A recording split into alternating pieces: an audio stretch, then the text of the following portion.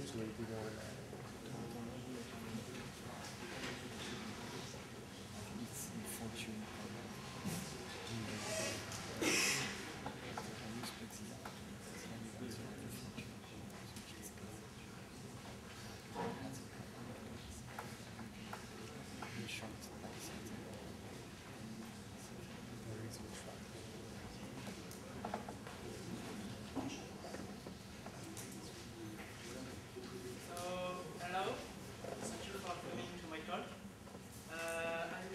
about the GNU general presentation of the GNU. So to show you what is this operating system made by people on drugs, as it is said. So I will first do a small introduction about what is an operating system, what are its purpose, to understand why we made our operating system this way, and about the GNU project and why is the Hurd so important for the GNU project. Then I will speak about the two general conceptions of operating system, monolithic or microkernels. And after I will explain what the GNU is, how it works, what are the cool stuff.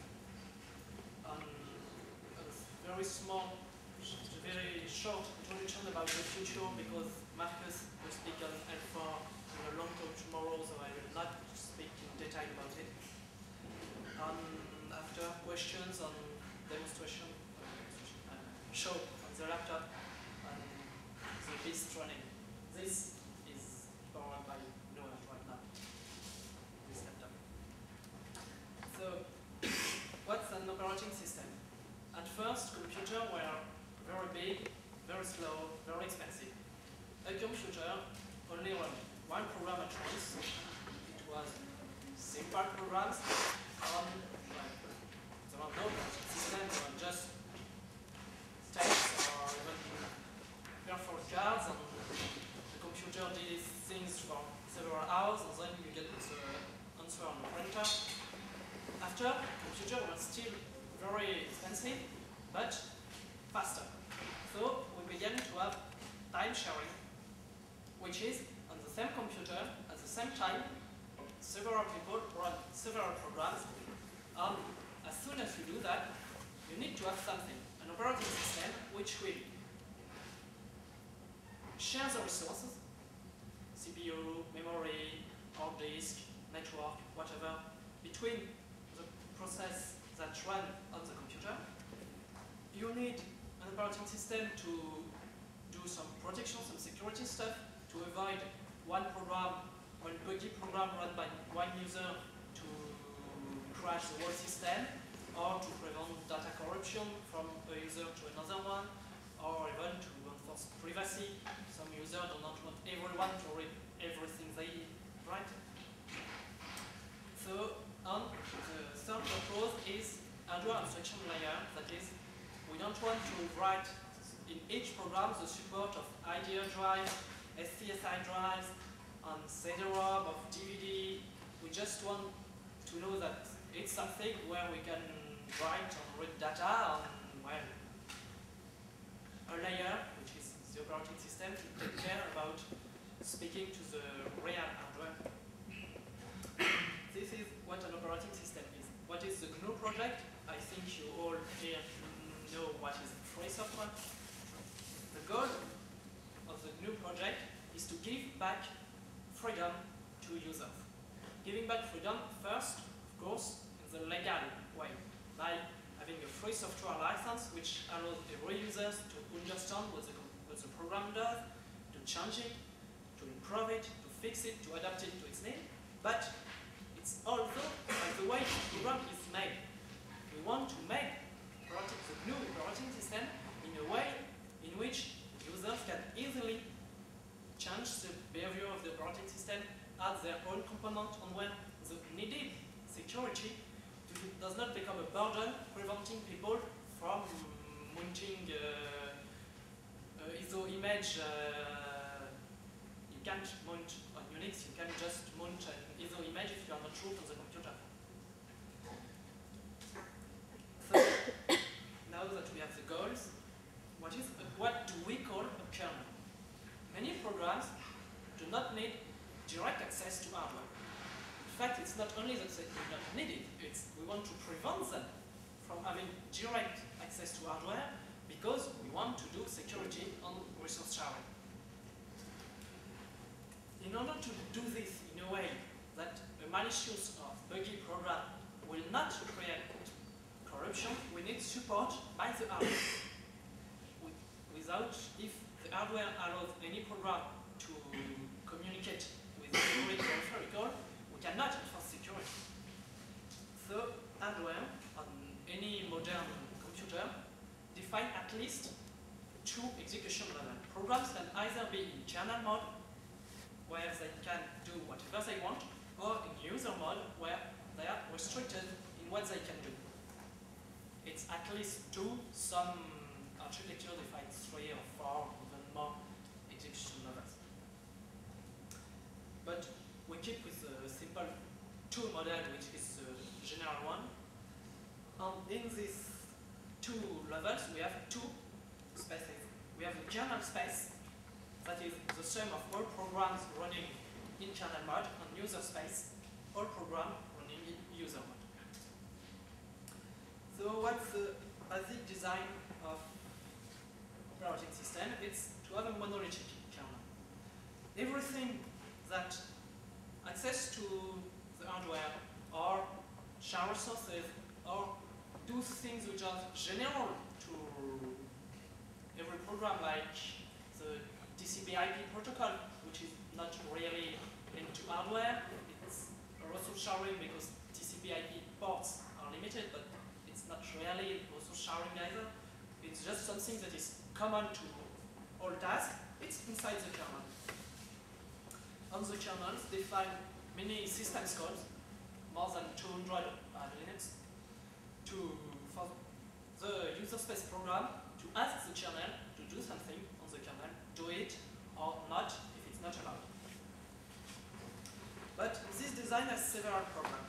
The first one is that coding in kernel mode is hard. You need to reboot to test.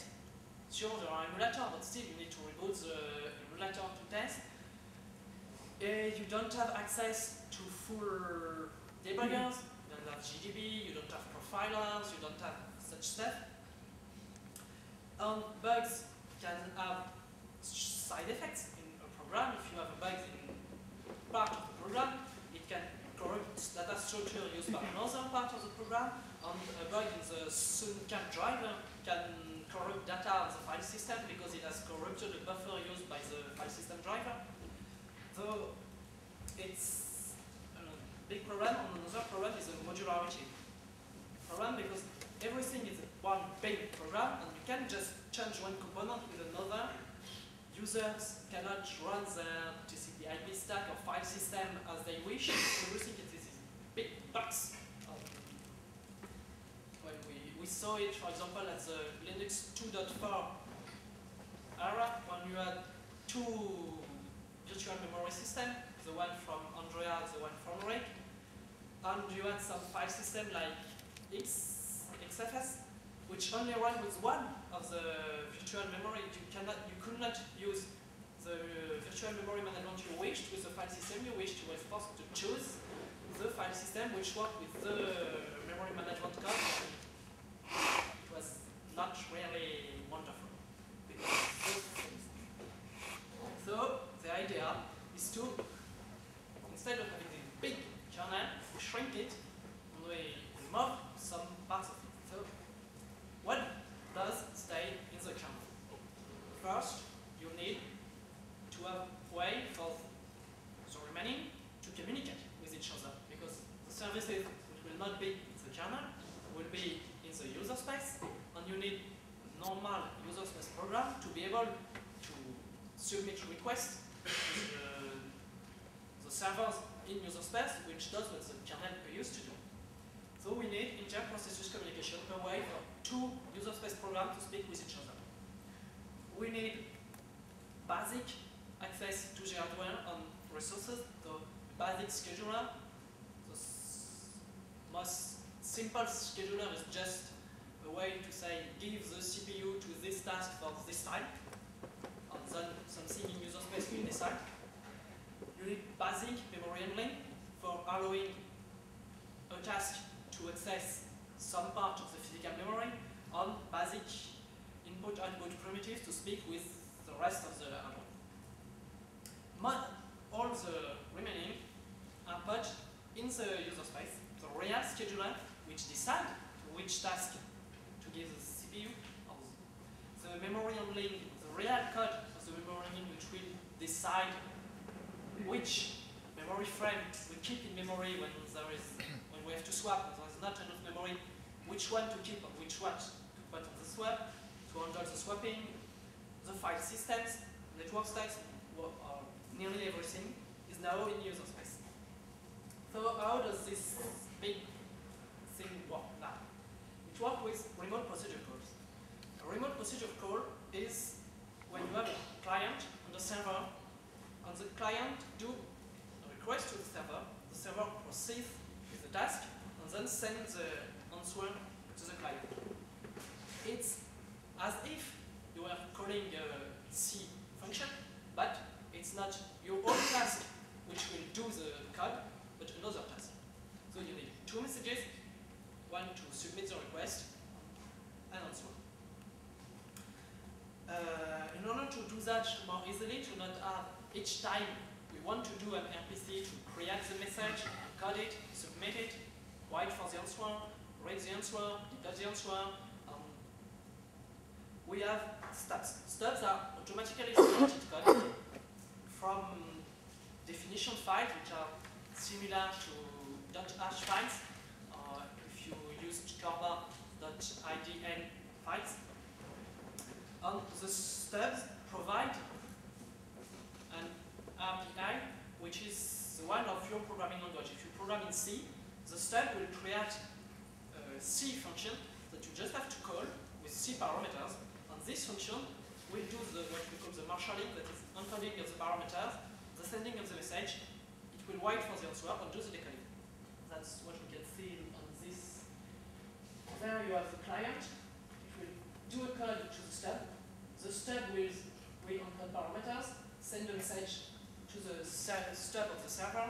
The stub of the server will decode the parameters, call natively the function of the server, will do its computation, and the server will be true. The server stub will encode the answer. The answer will be sent with a second message, decoded, and sent back to the client. It's transparent for the client and for the server. So now that we have, sorry, it's a bit cut, but now that we have this, what we will do? The first step is to take everything that we moved out of the kernel and put it in one big task on user space.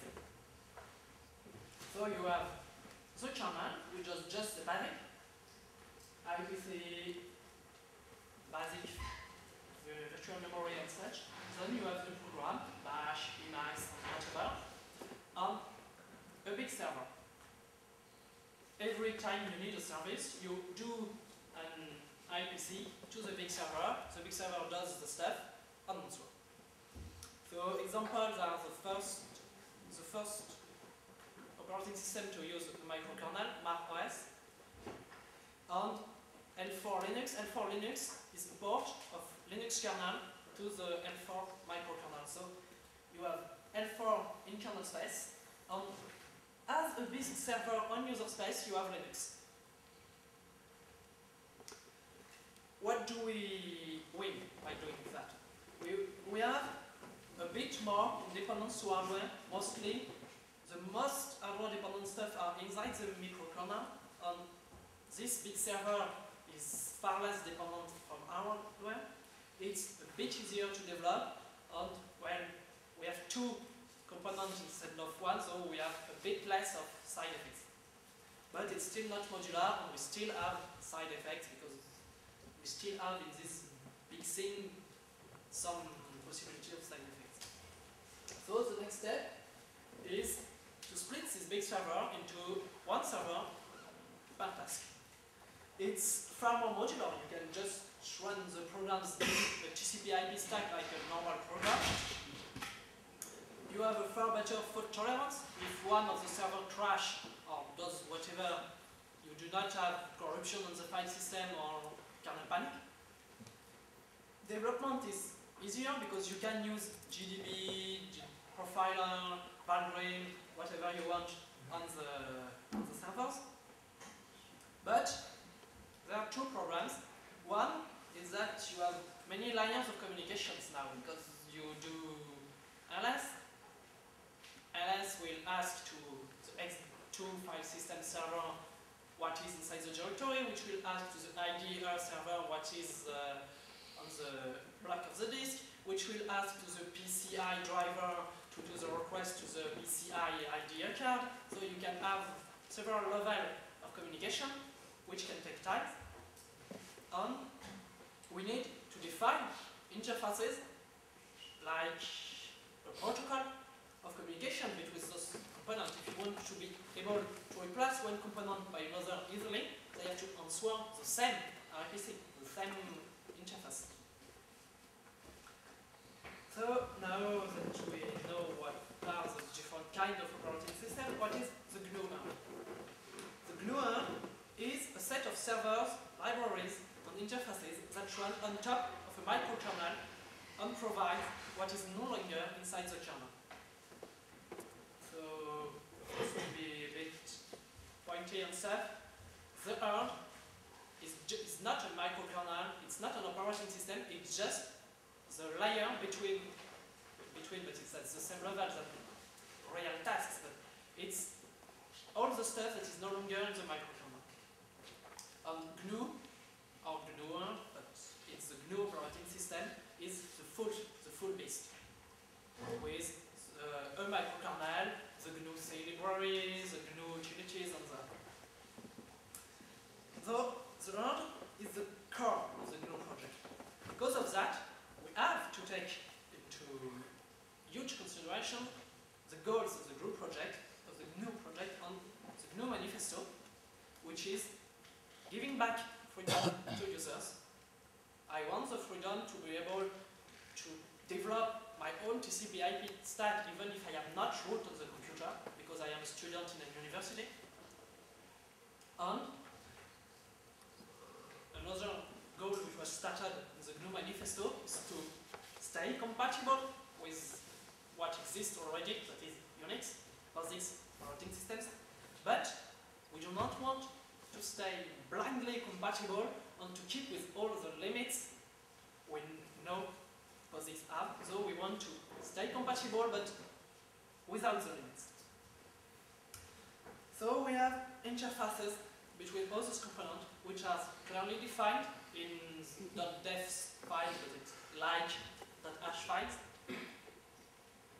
and which should not change. Well, you can create new ones if you need a completely different kind of service, but the ones that exist will not change every version. So we can keep. The goal is to be able to replace part of the systems, to have several schedulers, several virtual memory, several file systems, and you can just choose the component you want. So we need the interfaces to be fixed. So we don't have any more compatibility problem between this file system and this virtual memory. And we want to, when I say we want to bypass or overthrow the limits of POSIX, just two examples. The first one is anonymous file creation. And sometimes you have programs that needs a file that is only accessible to itself. So what is done usually is you create the file, open it, then you remove it. On Unix, when a file which is opened is removed, it is not really deleted until it is closed. So you have this file which has no longer any name on the file system because it is removed, so you cannot open it again, but it is opened by the current task, and the task can use it to store data. But you have a very small amount of time between the creation and the destruction of the file where someone can open it.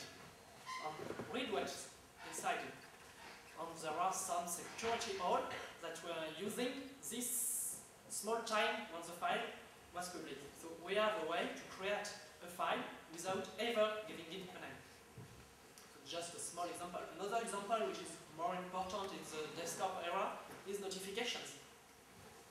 On Unix systems, you have no way to be cleanly informed of when a file is modified, when a file is created, when someone. So you have daemons like FAM, File Alteration Monitor, or newer stuff that just do the work by watching over the file and looking and polling at regular interval to see if the file changed or not. So we have a way to ask to a file system server, I want to be notified when this file is changed. And then, when it is changed, the file system server will call an RPC to inform the change. So, how can we do better than Unix did? How can we do without the limit of Unix? It's not but because we are smarter than the one who did Unix. They are very smart. I never say that I am better than them, but the thing is what we have experienced. Unix is 30 years old now. We have 30 years when we used Unix. We know now its limits, and computers have evolved in this time, and we have new needs on computers, so it's time to do something different. By keeping all the good things of Unix, but also by having the limits of Unix that experience gets. So a bit history of the GNU. The GNU project was started in 1983, but at this time it was the work was done on user level stuff, say library, compiler, editor, debugger, such stuff. In 1988 only, it was decided that GNU will use MAR microkernel, will be based on microkernel, and that microkernel will be MAR3. Because MAR was new at this time. We have to know that in 1983, MAR did not exist.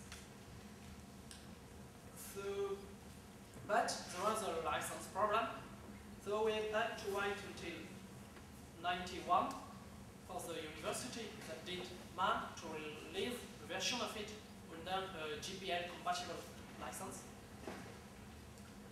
And this year, the Hurd was founded. The Hurd project was started. 3 years later, it booted for the first time, booted with a shell and everything.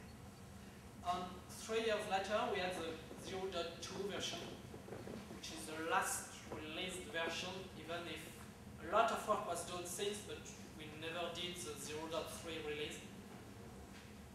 But it's very different for the Hurd at this time. We did a lot of work. In 1998, the project was restarted when Marcus founded the Debian GNU Hurd. So now what do we have? In 2002, we reached 4 CDs. Now we have 9 CDs of Debian application which work. So 9 on the 12 or 13 or maybe 14 of the Sarge.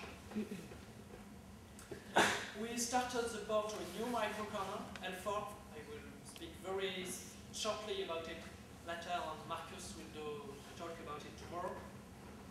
We have support of POSIX thread. We had support of threads since the beginning, but of MAR threads, not of POSIX threads. So now we have POSIX thread. In 2003, so only 2 years ago, the first version, 0.1, of the L4 version we won was released. So the real work on L4 was started.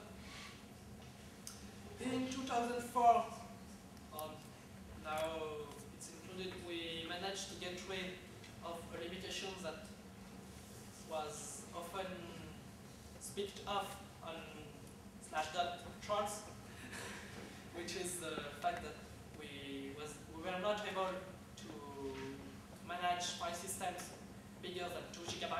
Now with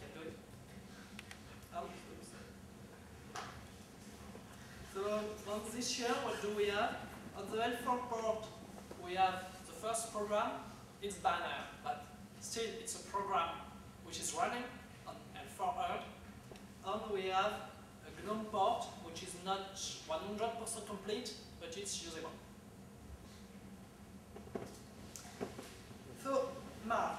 What is MAR? MAR is one of the first microkernel, which is a university project to implement a theory, the microkernel theory, which was very new at this time. It has a lot of new concepts. The IPC system, MAR has a complex and powerful IPC system which did not exist at that time. There was no CORBA, there was no XML IPC or whatever. It was designed for multiprocessor system on different clusters. There is a very powerful feature that I will detail later, which is external projects. It is the first system where concepts like task, thread were clearly defined in most Unix, including Linux. It's a bit fuzzy. You have thread, tasks, processors on Linux. Well, it's changed a bit on the 2.6, but before it was the same system called clone to create a new thread in the current process or to create a new process. The concepts are a bit fuzzy. And it is the first microkernel to have a success. It was taken by OSF1, and it is a modified version of MAR, which is in Apple's Mac OS X. So it was also the base of the MAR operating system, which was mono-server based with a server called UX, which was BSD compatible. It's still developed today, but they are going away from microkernel, or they are putting more stuff in the kernel. It's sad. So, what MAR does? MAR defines tasks. Tasks are resource containers, resource being basically memory and communication channels. It has a complex IPC system with ports, which is asynchronous. That is, the client sends a message to the client send the message is copied to the kernel. The client can do whatever he wants, and the kernel will deliver the message to the server when the server is ready. It has a write mechanism on the communication channel to handle security. For the virtual memory, the decision of which memory frame to keep in memory and which memory frame to eject from memory when there is not enough memory is taken by the kernel, but the task of swapping the page to the hard disk or whatever you want it to be stored is done by user space programs called pages. It has the basic scheduler and device drivers. So there are two versions of GNU, which is the kernel used by the GNUer. The one we use is 1.3. There is a branch which was never released, which is 2.0, but 1.9 because never released.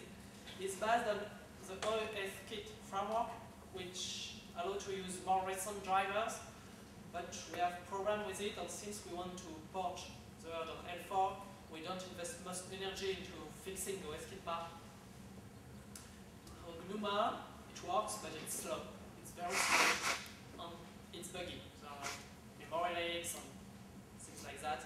But once again, since we want to move to L4, we don't want to invest energy to fix the kernel we want to drop in the future. So as I say, ports are communication channels. It's a way to communicate in MAR. You have receive write.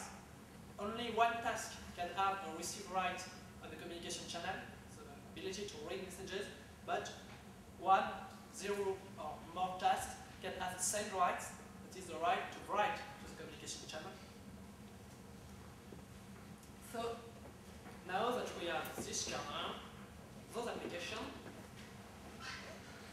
get a communication channel? I have a task. I want to speak with the TCP/IP stack to one socket. How do I open a communication channel to it? Usually, in distributed architectures, you have naming service. That is a special server that everyone knows about. Usually, when the task is created, it will say the communication channel to it, which does name resolution. You give it a name, and it will give you a communication channel to what is associated with its name.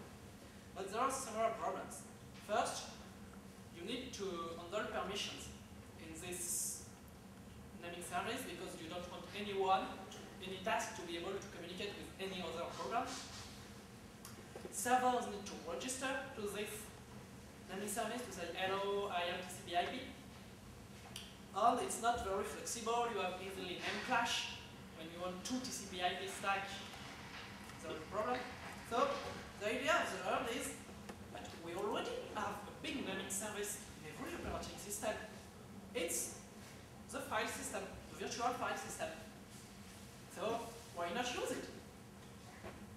So how does it work? You have your virtual file system. You have the root node / which is known by everyone. This is the thing that is given to the program at create time. They know what is /. And after, when they want to speak with someone, they will do a name resolution with the file name lookup function, which will work recursively. You will ask, if you ask for /home/kilobug/done/bash rc, if you want this resource, you will do file name lookup on that. You will ask to / these full things.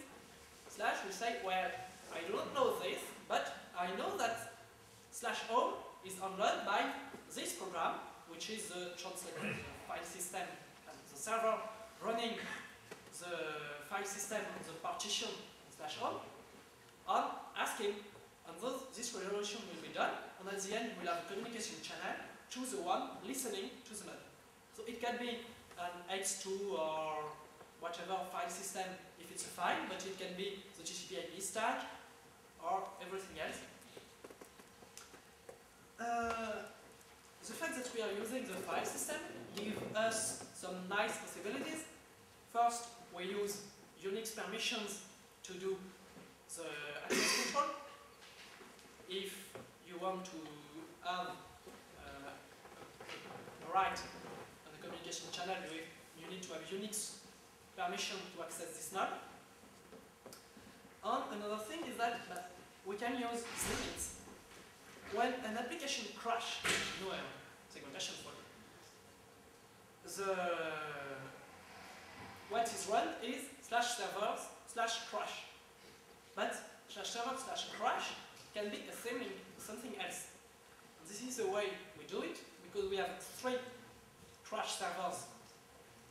One that kills the program, one that kills the program and drop a core file, and one that kills the program, that frees the program in memory but not kill it.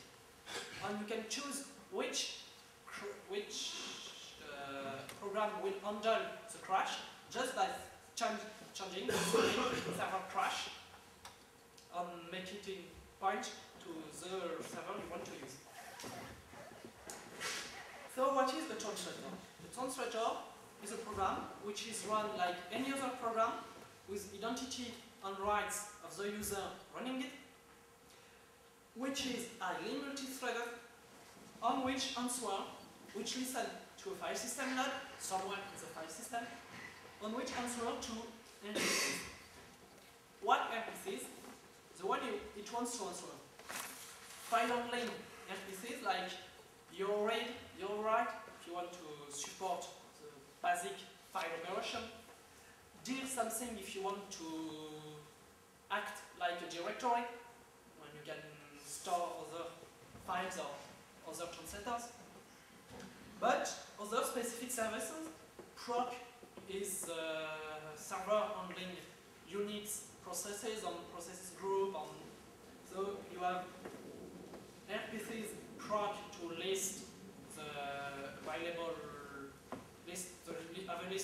running process, to have the parent process of a process, something like that.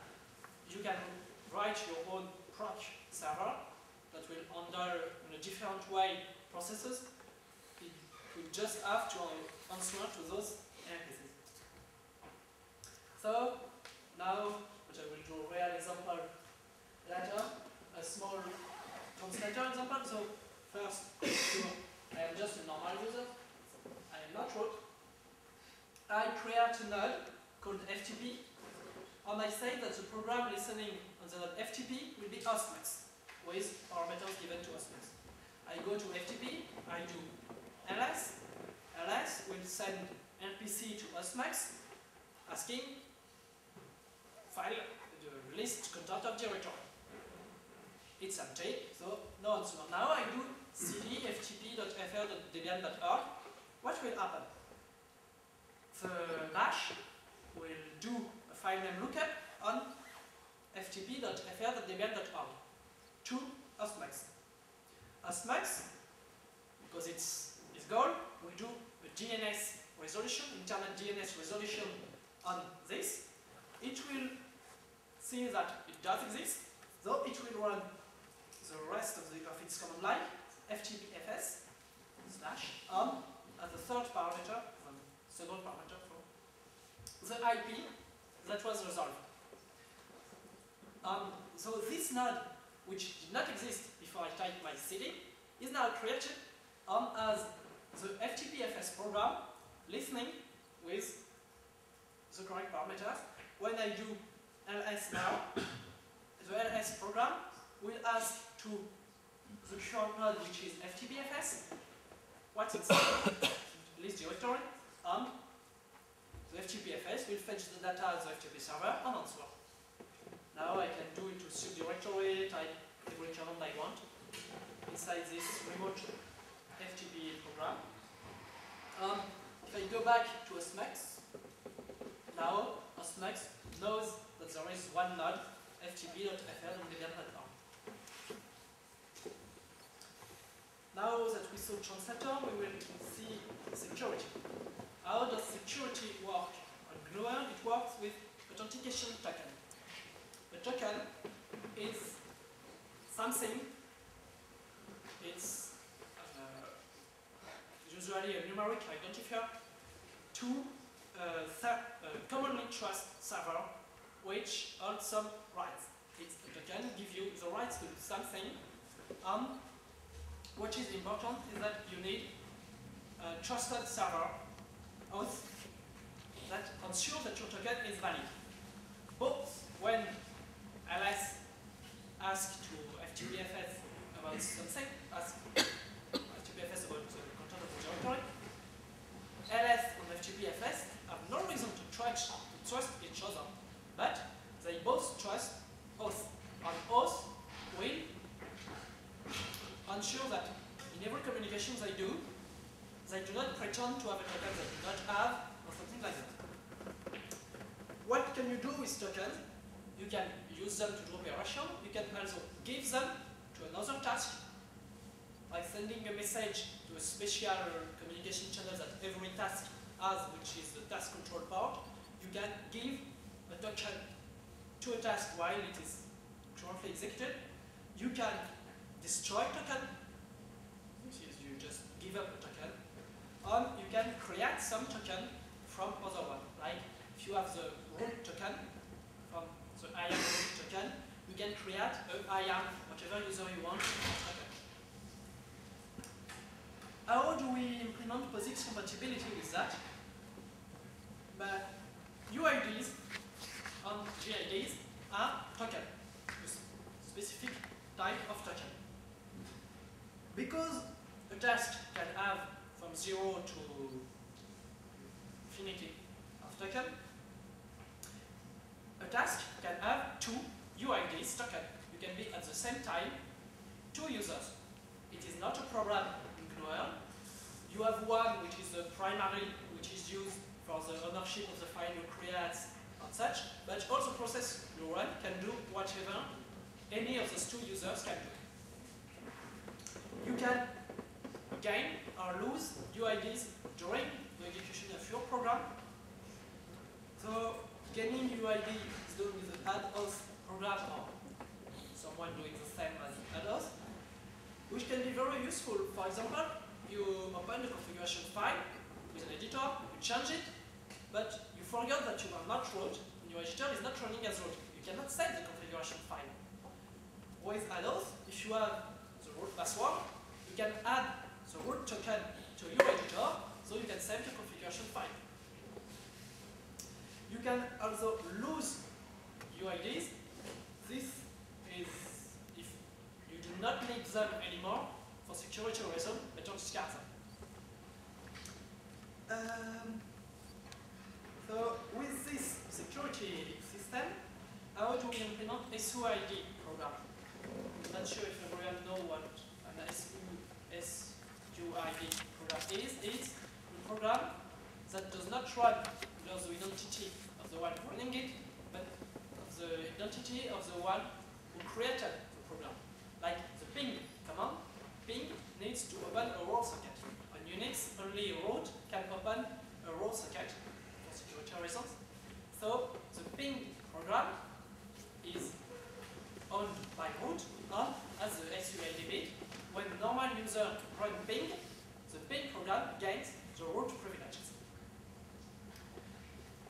This SUID is one reason for which it's very tricky to allow non-root users to mount file systems as they wish on Unix, because if I create a file which contains an x2fs image with inside bash program owned by root with SUID bit, if I can mount this file, I will have somewhere in the file system an SUID bash.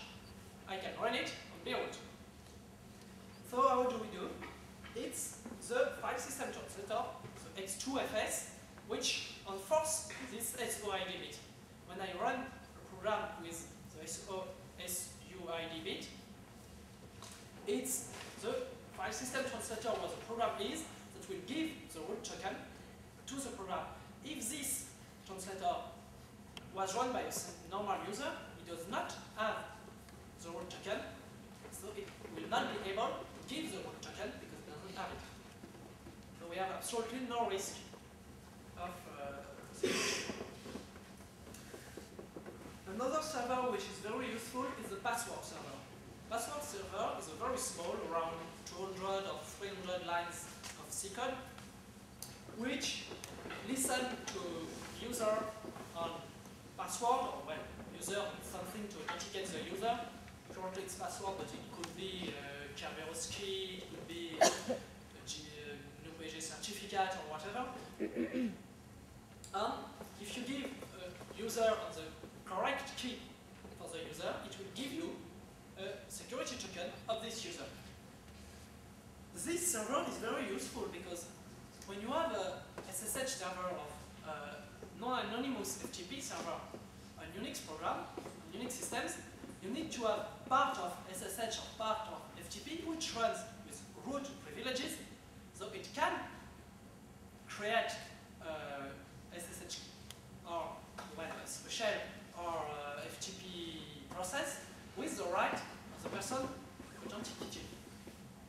With the password server, we will not need that anymore.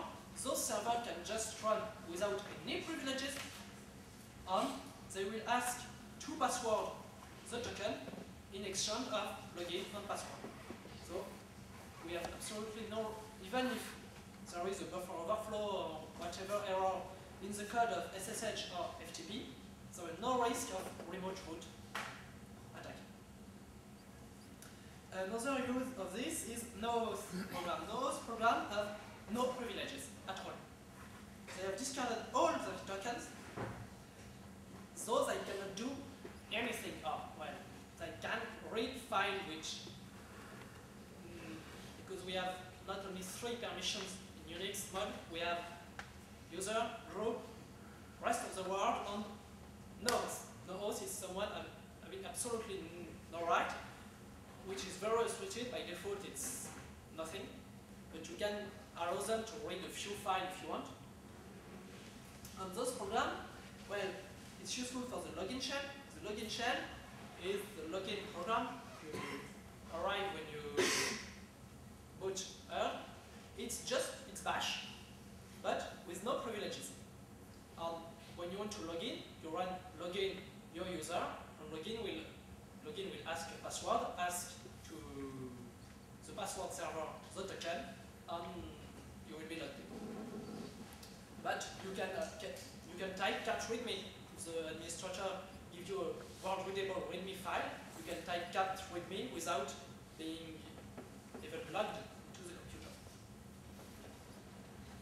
It's also very useful for untrusted content. Many data come from untrusted source, the internet for example. And it's complex data. HTML page is very complex.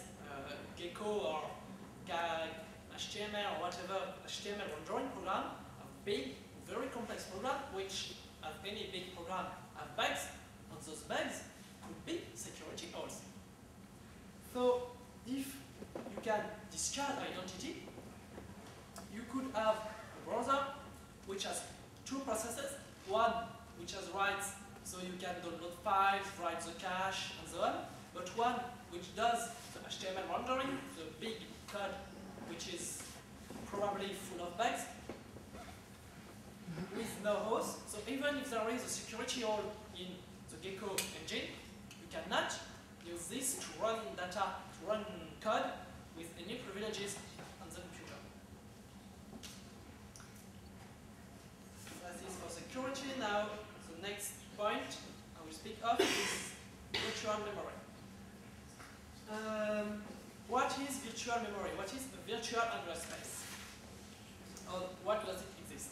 Virtual address space is to say that when a program accesses to memory, it does not give a physical address. This is the byte 42 of the physical memory, but it gives an address of an address space which is foreign, which is virtual, and then something will translate this virtual address into the physical memory address. Why do we need that? We need that to implement protection. If the memory address, the physical memory address, is not bound to any virtual memory address, there is no way for the program to access the memory. Because the program can only speak using virtual addresses, so if the memory address, the physical address is not bound to a virtual address, it cannot access it. Another way is to be able to load code at arbitrary physical position. For long, operating system did not use virtual memory, and each time the program was loaded in memory, they were forced to change all the address inside the program of the functions, the variables, to replace them with the physical location of the program in memory. Because when you run many programs, the physical location of your program in memory changes each time you run it. It allows to share memory between applications. You just need to have the two virtual addresses mapped to the same physical location, and you have memory sharing between two applications. And the translation, because it will be too slow if it was done in software, is done by the hardware memory management unit, which does the conversion between virtual memory and physical memory. So, what kind of virtual memory do we have? We have two kinds, segmentation and paging. I will first speak quickly of segmentation. Segmentation is just, instead of giving a physical address, you give segment offset couple. The segment contains a base physical address, a size, and the protection mode, which is usually read-only or read-write, but could be more flexible on some architecture.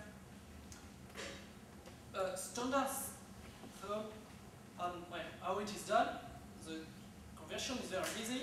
It's base plus offset, and just check that offset is not above the size. The standard segments can be made transparent if you load data it will use by data segment which you don't need to specify. If you push data, if you manipulate the stack, you will not need to specify the stack segment, and so on. But it allows you to swap. If you have no memory, you can take a full segment, write it in the disk, destroy the segment in memory, freeze the memory, and when you will access the segment, you will have to reload it. But you have problems. First is that the granularity is not very good. It's usually you have 3-4 segments per application. You have to swap 1/4 of an application each time you have to swap something. You have problem of physical memory fragmentation because a segment it's just an addition, so it has to be contiguous in physical memory. If you have two arrays of 10 megabytes in your physical memory, but which are not connected, you cannot allocate a segment of 15 megabytes. And programs must be aware of segments as soon as they stop using just the standard code data stack segments. So the second mechanism is patching. Patching is to say that virtual address space is now linear and contiguous. It starts from 0, it goes to a maximum, which can be 4 gigabytes, 2 gigabytes, or far more in US computers. And this big space is divided in small patches, 4 kilobytes in Intel architecture, 8 in some like alpha. And for each of these pages, you know to which physical page it's mapped or if it's not mapped. It allows far better granularity. Now you just have to swap 4 kilobytes when you want to swap something. And it is completely transparent for programs. So what can patch be? It can be mapped. This green patch is associated to this patch of the physical memory. So every time someone will read or write data there, it will read or write data in this physical memory page. It can be disabled, that is not mapped to physical memory, but the data it contains are stored somewhere else, like swap. Or invalid, there is nothing there. If you access it, segmentation fine. Or you can have shared memory, just have to map 2 pages to the same physical frame, and you have shared memory.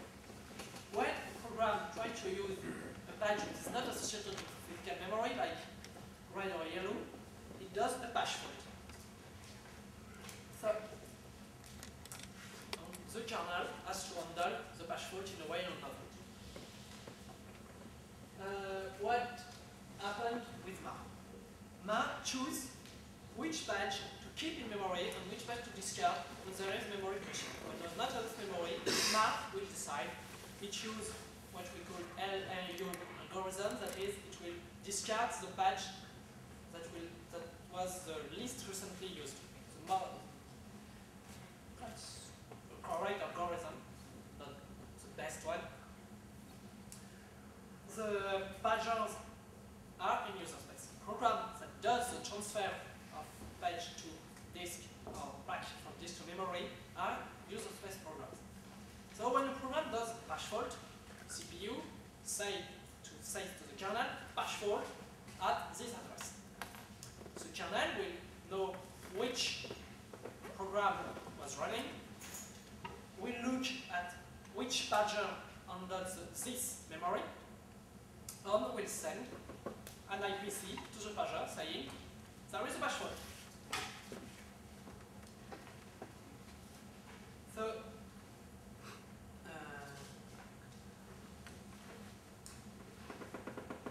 this is how it works with MAR. Now the full patching scheme. The step is discarding memory. So discarding memory, the pager sends a message, an IPC to the pager saying, I want you to take care of this page. Pager will read the page, store it somewhere, say to MAR, okay, I'm done, you can proceed, and and now we'll unmap the page. We'll remove the entry saying this virtual memory location is this physical location, and everything will continue to work. When this Emacs will touch this page, will access either in read or write to this page, CPU will send a page fault, MAR will send to the pager, restore this page please. The pager will read the data from whatever source he used to stock it, will restore the page, then it will say to MAR, I'm done.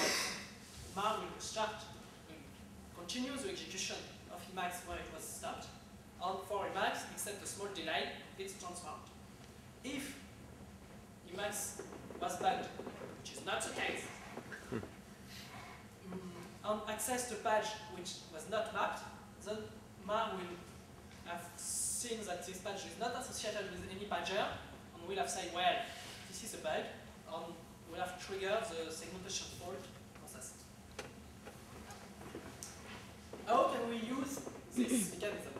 The first use is to have different kind of package stores, because there was not only physical swap on the disk, raw physical swap on the disk.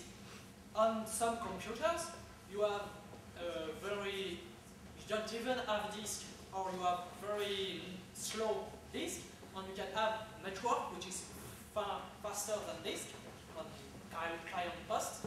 So maybe it's more interesting to swap on the network.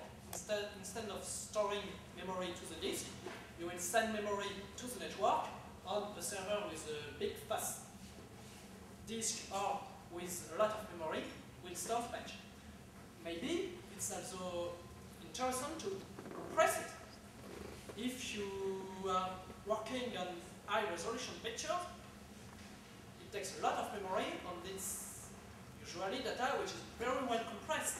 So unless of using slow disk, maybe just compressing the data but keeping it in memory can be a good way to handle this swap.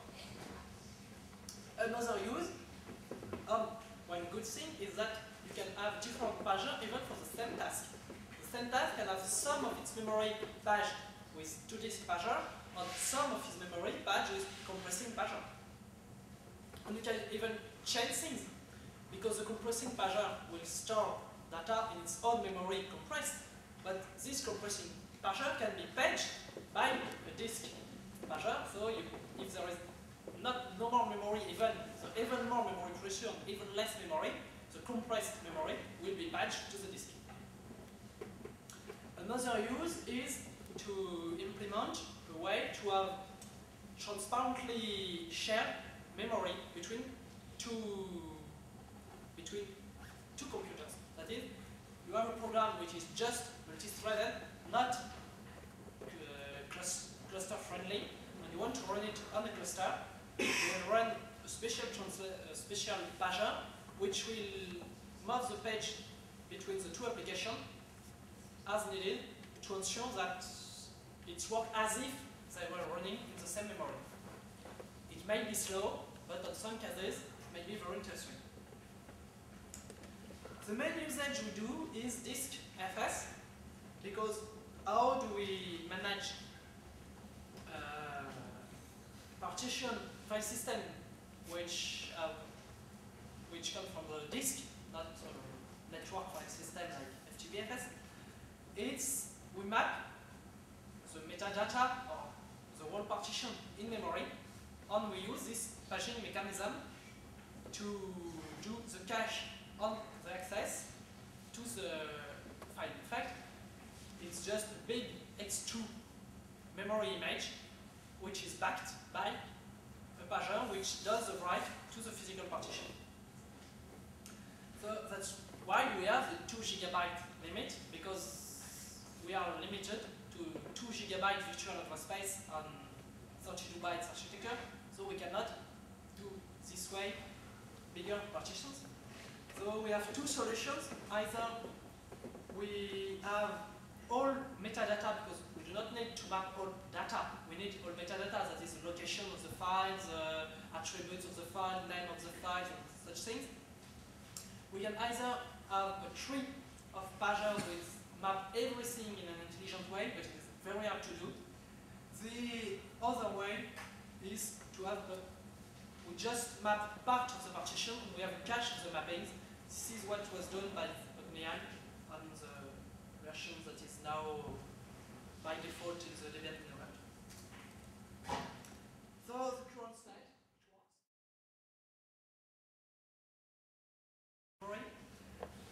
there are bugs. We need beta testers and bug fixers.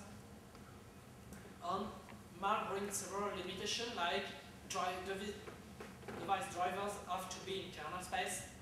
The decision of which memory page to keep and which to swap is in kernel space. We don't want that. And another problem is that, well, it's slow. Mark plays a huge role in this slowness, but so it's not the only reason. It's also because our code is not yet optimized. We prefer to debug it, fix it, and make it work before optimizing. And so the future is L4. Marcus will speak a lot about it tomorrow, so I will just do a very short introduction. L4 philosophy is to have just basic mechanism inside the kernel and to be smallest and fastest as possible in the microkernel level. So we have very fast IPCs, which is done by having synchronous IPCs. But synchronous IPC means that when you send a message, the two tasks have to be cooperating. The server has to be ready to receive the message at the same time that the message is sent.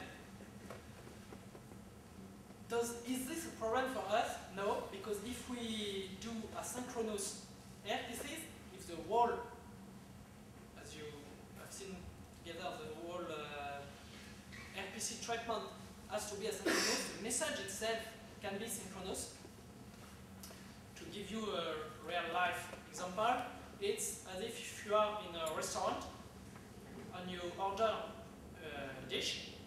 The IPC is synchronous. When you ask to the guy, waiter, when you ask what you want, you will write on this paper at the same time that you will ask. It's a synchronous IPC, but after, while your dish is cooking, you can do something else. You can speak with the ones at your table, or install GNU on your laptop, or whatever you want.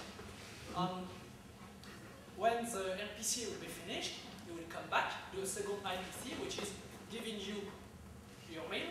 And this second one is usually synchronous. You sing songs and say bon appetit and whatever. So that's it for L4 because Marcus will speak longer tomorrow. So, do you have some questions? No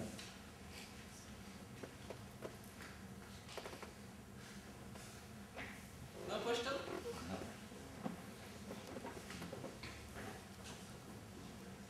Maybe you want to show some things in action? yeah. First I will prove my claims.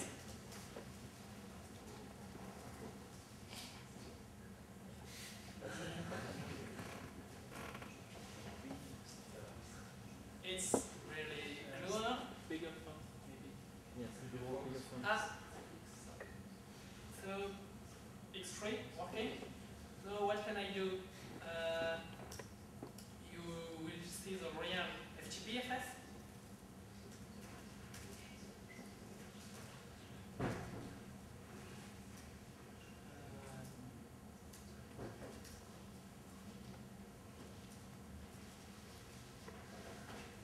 We are blocked from doing the FTP to outside, so I will connect to this laptop which has an FTP server.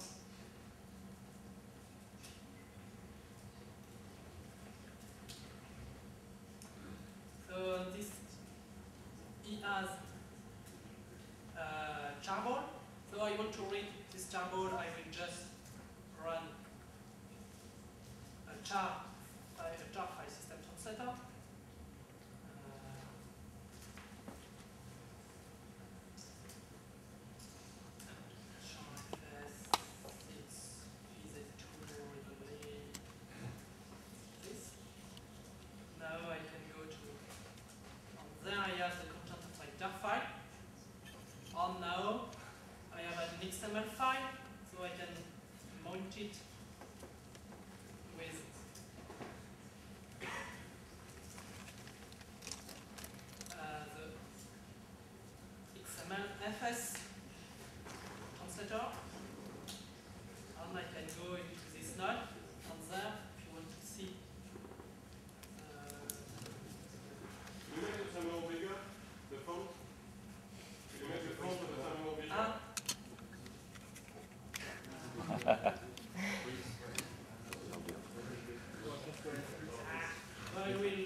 to answer.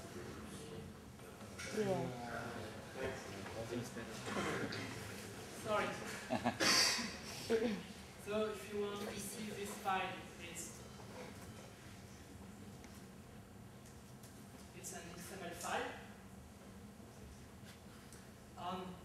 Inside this node, I can see this XML file with directories. For each node of the XML file is a directory. And you can see the node as text files. So this one is empty. And then I have a book. And I can see the author. And you see yet another funny thing is that you can have a node which is at the same type directory on the file. You just have to answer to both. So if you look, this book, it's a directory, but it's also a file, and I see the XML code that corresponds to this node. But can you modify the XMLFS is very new and it's reader-less for now. Okay. We are working on it. So this is the first example. Another example is I can show you add both running.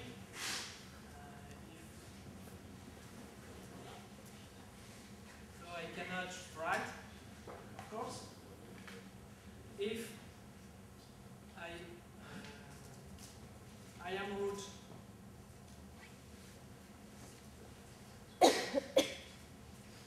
I can give to this process ID 0 token, and now I can write it. What else can I show you? Oh, sure. It does that you can have part of the system that crashes and crossing all the system. So my home partition is this process.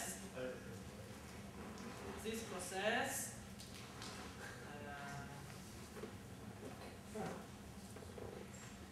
It's this process to 47. Imagine this translator is bugged on seg faults. I emulate a segmentation fault. What will happen now? Of course, the server handling my home partition is dead. So, well, little problem, but well, I just do cd bash will look at current working directory, it's an environment variable, and we'll just go back.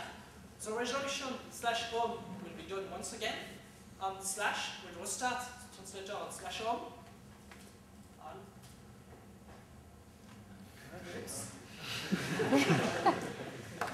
But the system is still not crashed. I can still consult. It's probably because it's X2FS and it probably did not like that it was terminated without it's X2FS. With X3FS it would have run better. The system is still not crashed. So I don't know what else I can show you right now. Do you have any question now?